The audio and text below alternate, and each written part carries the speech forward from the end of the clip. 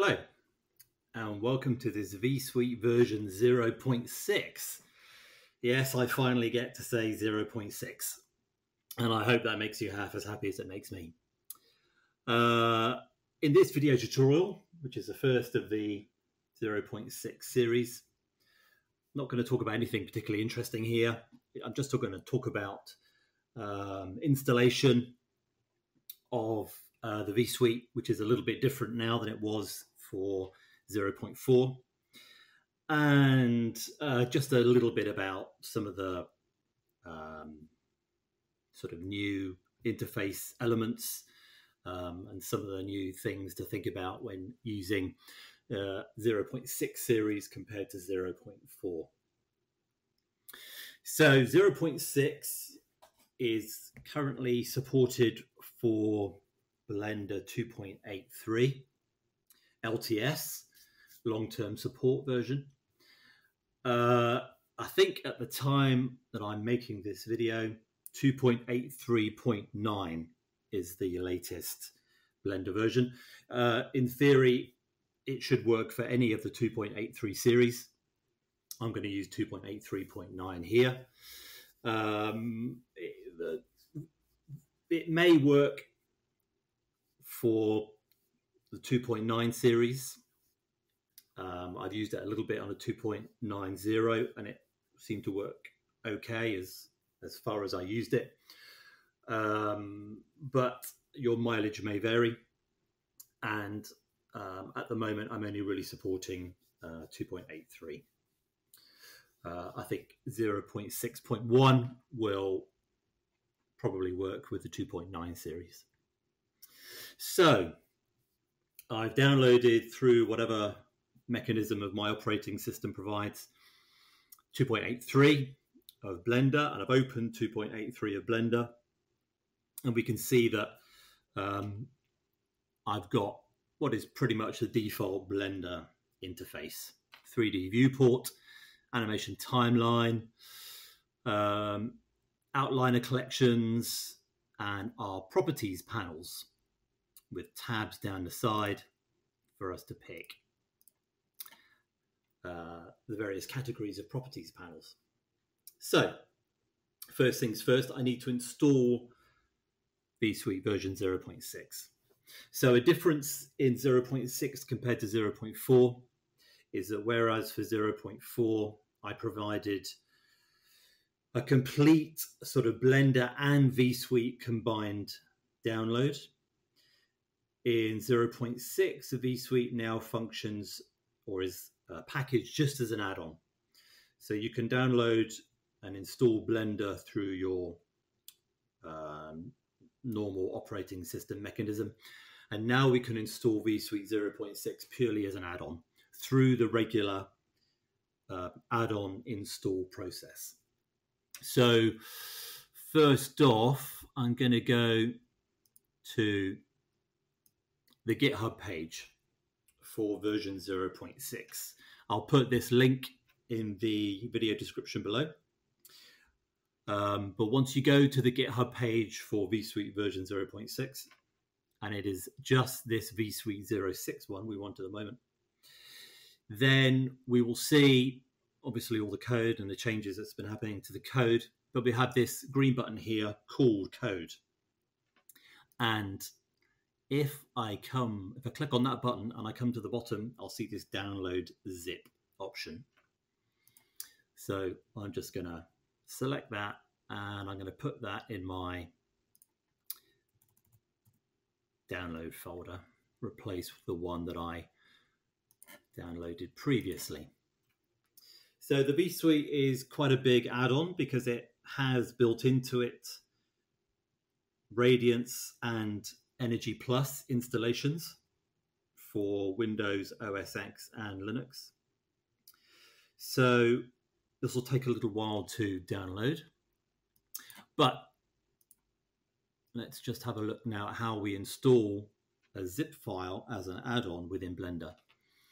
So if I come to Edit Preferences, and I'm in my Add-ons tab here on the left, then I've got a list of all the currently installed add-ons or installable add-ons. And if I click on this install button up here, I'll get a file dialog to select a zip file. Now let me just see. Yep, that is now downloaded in my downloads folder. So if I now click install here, go to my downloads folder, and if I scroll down, v0.6 minus master.zip.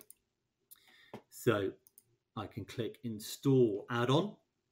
Now that, because the vSuite, because it has the Energy Plus and Radiance installations built in, it's quite big, and so it can take a little while once I've selected that zip file for Blender to decompress that zip file, put it in the right place, and then present an option to activate that add-on, activate the vSuite add-on. And I activate it by clicking on this little square right next to it.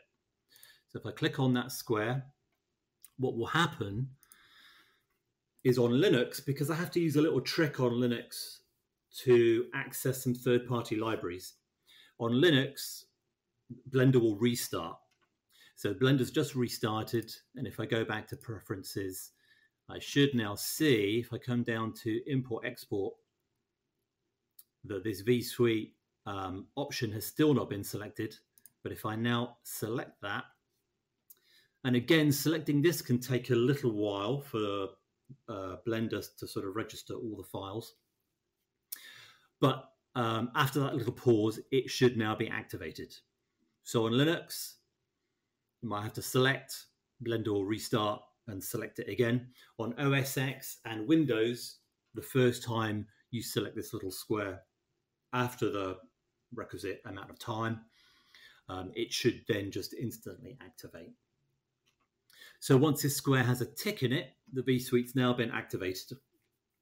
And if I save my preferences, the vSuite will be activated for any Blender file I subsequently open. I can click on this little triangle here, and that will open up some information about the vSuite, and it will present some options here.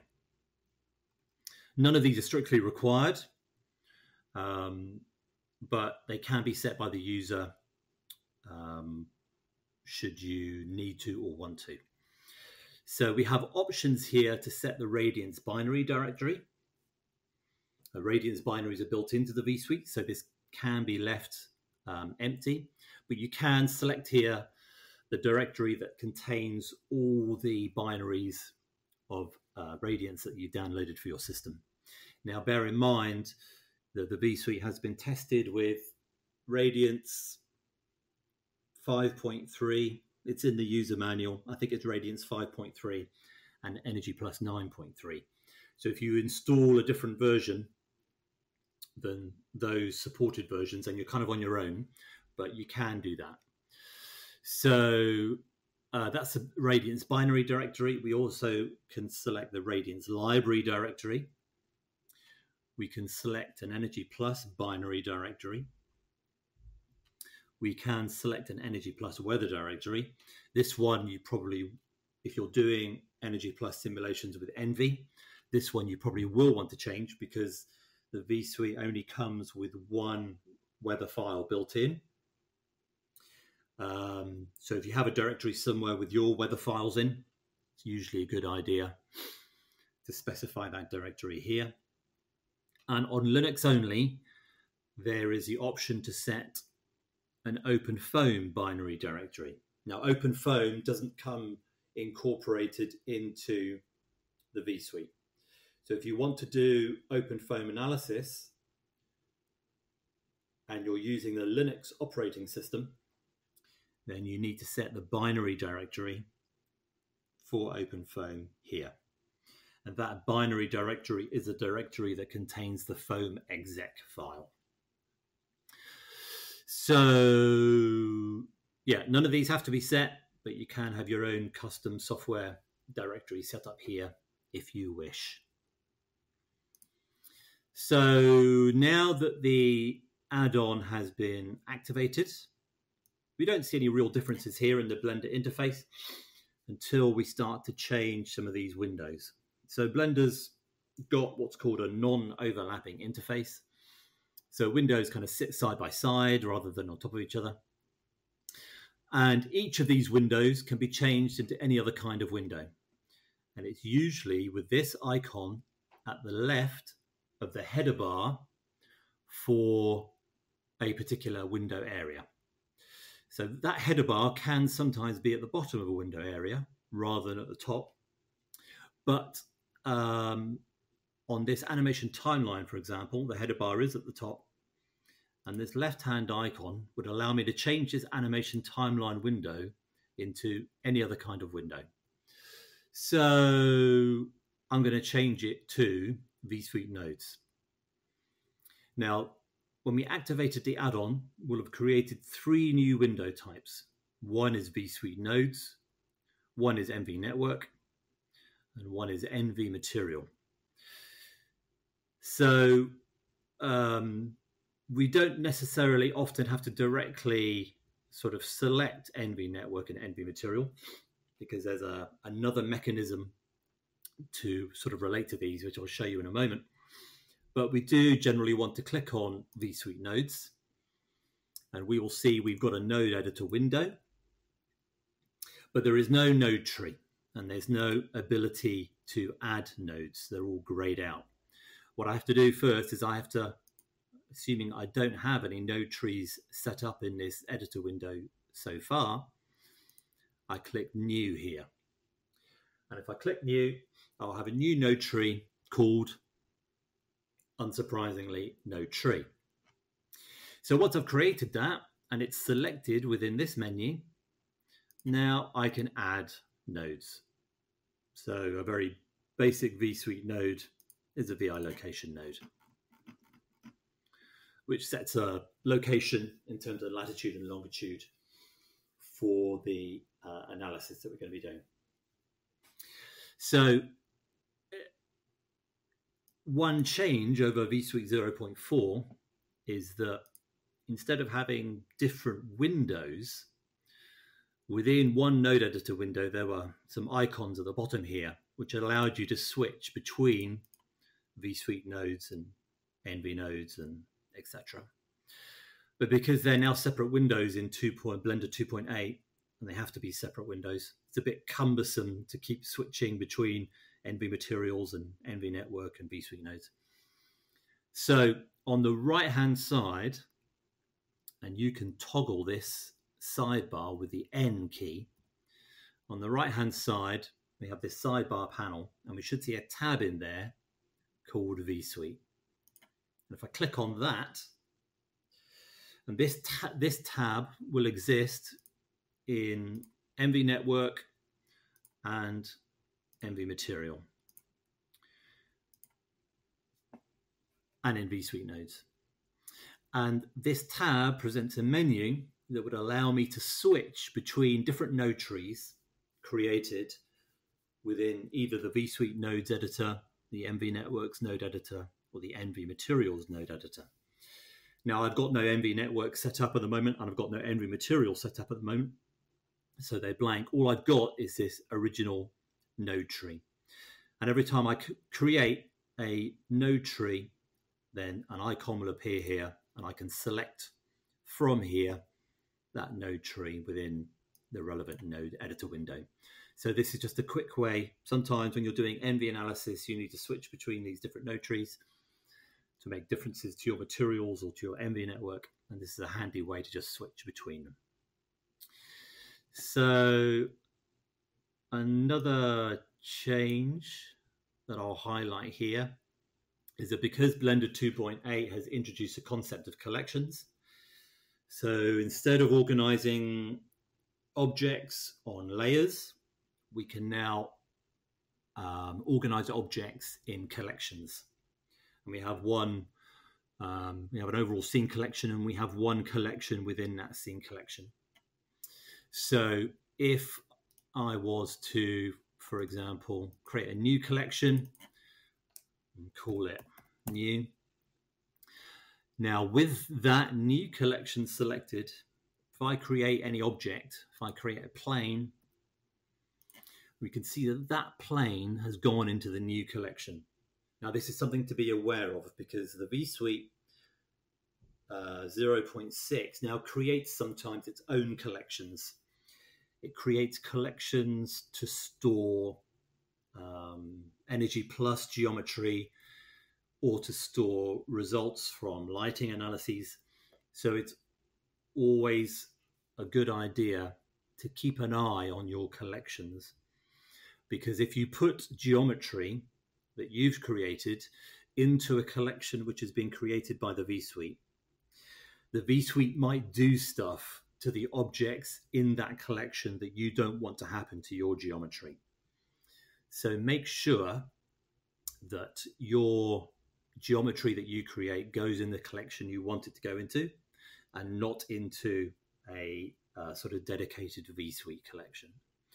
And as subsequent video tutorials, I'll talk a little bit more about that, but it's worth being aware of that now. If something seems to be not working in the v0.6, say for example a particular piece of geometry is not being exported for a lighting analysis, then just check where that geometry is and that it's not in a v0.6 collection.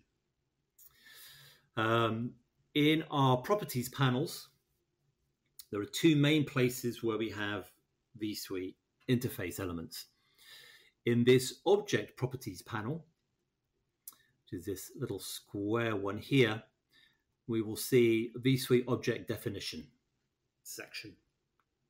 And within that, we can specify what kind of object, so a particular Blender object, this cube, for example, what this cube object is in terms of the v0.6. Whether it has at object level no particular designation, which is what we tend to use for lighting analysis, or whether that object is to define a set of NV or energy plus surfaces, a CFD domain, CFD geometry, a lighting array, or a complex fenestration system if we're working with radiance BSDFs. We can also specify what this overall geometric entity does at a material level. So this defines what this cube does at object level. We can also define what this cube does at material level. And that happens in this v0.6 material section within the material properties tab. And here we can set whether that material is a geometry for general radiance analysis, whether it's a light sensor, so that it's a place where we're sensing lighting levels in a lighting analysis, whether that material specifies a particular kind of flow V boundary for open foam analysis. And we also have a button down here to create NV nodes. So another new change in version 0.6 is that when we define a material, a Blender material, in terms of NV construction properties, we don't now have a list of menus here. We now have this Create NV Nodes button. And with this default material, if I click this Create NV Nodes button, you will see that under NV Materials, I now have this material node. And I'll talk about this in the subsequent NV tutorials, but just to sort of demonstrate the point, I can now switch between material, NV construction, NV material, and back to my overall v0.6 node tree. So, is there anything else I need to say at this particular moment in time? I don't think so. I think that covers just about everything about installation and some of the new interface elements for 0.6. So, okay, thanks for watching.